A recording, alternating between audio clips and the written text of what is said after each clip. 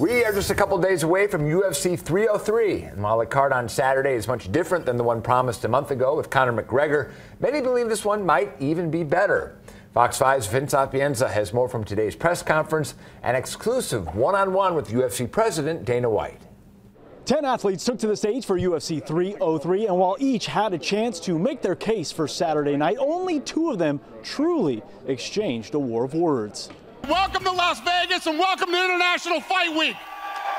Dana White was all smiles Thursday afternoon despite losing his main event of Conor McGregor and Michael Chandler just a few weeks ago. Prior to him taking the stage at T-Mobile Arena, I caught up with the UFC president to see if there was any update on the notorious one. Conor's injured. Conor's injured. There's no rebooking.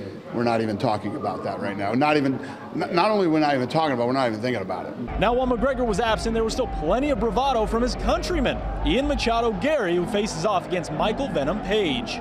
It's my job to go out there and prove that I'm younger, I'm faster, I'm more talented, more technical, and there's a reason why I'm hyped as one of the best prospects this sport's ever seen.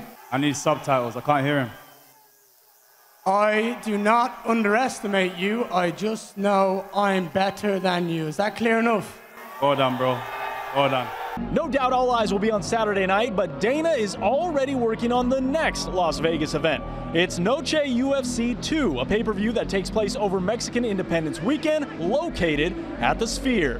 I'm $17 million into this thing. So if you look at like a U2, okay? Yeah. U2 comes in and they spend the money, and it's amortized over 40 events. This is a one and done. I'm going to do this one time. This was meant to happen. This was meant to be one time and one time only. The Sphere is like, this is the biggest thing. If you look at all the monumental things we've done in the UFC, this is my masterpiece. This is my, again, why? Why would I do this? Everybody says it couldn't be done. Everybody says this is crazy. How do you put an octagon in the Sphere? How does this work? You're all going to find out on September 14th. This is going to be the greatest live sporting event ever.